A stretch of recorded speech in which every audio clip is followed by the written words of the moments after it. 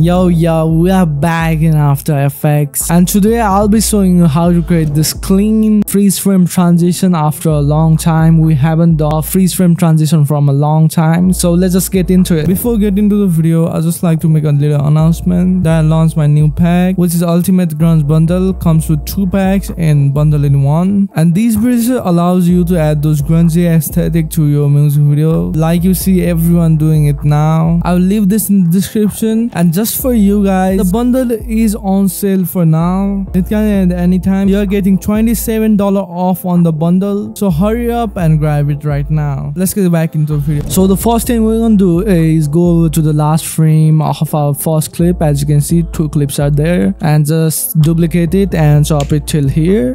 You can just hit Ctrl+Shift+D, or you can just use the brackets to do it. And then just right click, go over the time and hit freeze frame right there, and move it a frame in, like, and just extend the duration of the freeze frame, make it quite long, like. Then just duplicate the freeze frame again, take your pen tool and start masking out your layer subject. I mean, you can make a rough marks around him, doesn't have to be perfect.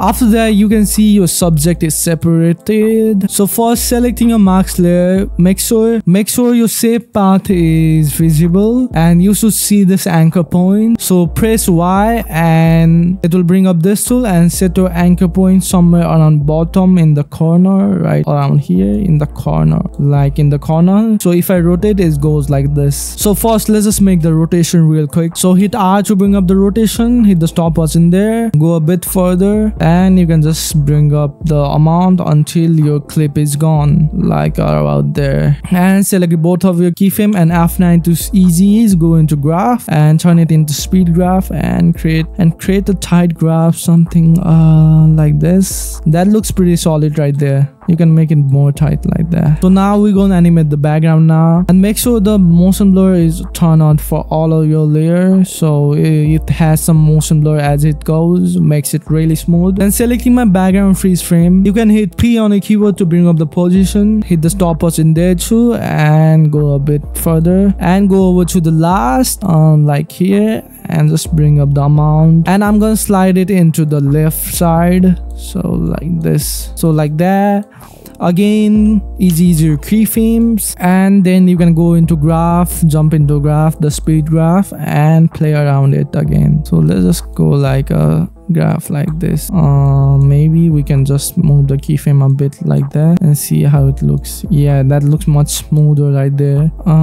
Yeah, let's just make the animation a bit faster too. Oh yeah, that looks really smooth right there. After your both of your layer is like disappearing, as you can see, we're gonna animate our position in our second clip, so it has those movement as well. So again, press Y and take the anchor point and put it in its face right there. So selecting my second click again, it has to bring up the scale and just animate the scale as it goes right there, so it zooms in his face right there. And then you can just easy those again and go into graph and a speed graph, make a graph similar to this, make a graph similar to this right here. That's so smooth after the zoom, as you can see. So lastly, to spice it all up, we're gonna add a shake from my shake pack. So I'm gonna create my adjustment layer real quick. User preset, open up my shake pack and SD, because my comp is SD right now. And from here you can add anyone that you like. Let's go with warp's vertical shake for now. So after adding the shake, you can see it adds a lot of impact into this. I really love this shake pack. I'll leave this in the description. It's pretty affordable, so you can download it, and you can also like try other shake in the pack too. Like, let's just create another adjustment layer and put like this best one in here, and let's chop it up so it starts from here, and like that it adds more energy into it. And I also have a bundle with my title pack and my shake pack. In that bundle you are really getting like 2 packs in the price of 1. 3D title card pack allows you to add those crazy 3D titles for your music video, and my shake pack adds really insane energy into your music video as well. So I'll leave it both in the description, you can check it out. You can also check out my recent grunge bundle if you want. So finally my result looks something like this. Hope you like this video. If you like the video, hit the like button and subscribe to my channel for more videos like this, and you can also follow me on Instagram. See you in next video. Peace.